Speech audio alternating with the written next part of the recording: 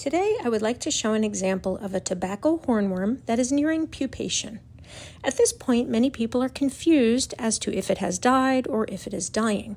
A day or two after they have stopped eating and left the plants or began wandering, they will lose their ability to move. This is pre-pupation, and aside from a few annoyed wiggles, if you touch them, they can no longer walk. A few more days and you will have this, the fully formed pupa ready and waiting to develop into a glorious adult moth. And it can take anywhere from 2 weeks to a month to complete development. And here is my first one to emerge, gracing us with a nice view of the hind wings as well. These moths blend in so well with tree bark they are nearly impossible to see. Nature has done a good job of protecting them from predators during the day while they are resting.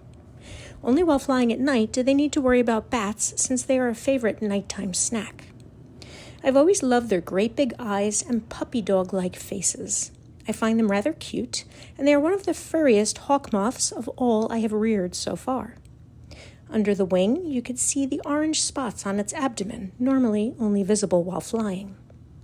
So it has been enjoyable raising this species, and even the more common moths can be fun to work with. They also pair or mate easily in captivity, so if you want to begin your own breeding program, you certainly could. So thank you for watching today, and if you have any questions, leave them in the comments, and I will try to answer as many as I can.